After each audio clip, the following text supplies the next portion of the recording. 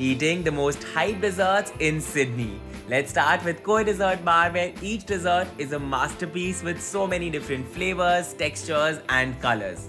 Next up is Uncle Tetsu's viral creme brulee crepes that are filled with fresh strawberries and ice cream and topped with custard. I couldn't stop eating this one. At Black Star Pastry, I had to get the world's most Instagrammed cake with fresh watermelon, and I'm happy to report that it tastes as good as it looks.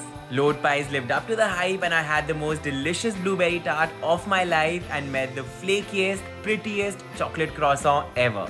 At Tuga Pastries, I had this incredible flaky dessert with passion fruit curd inside and meringue on top. And at Flower & Stone, I got their old-fashioned vanilla cake and pavlova, both of which were yum.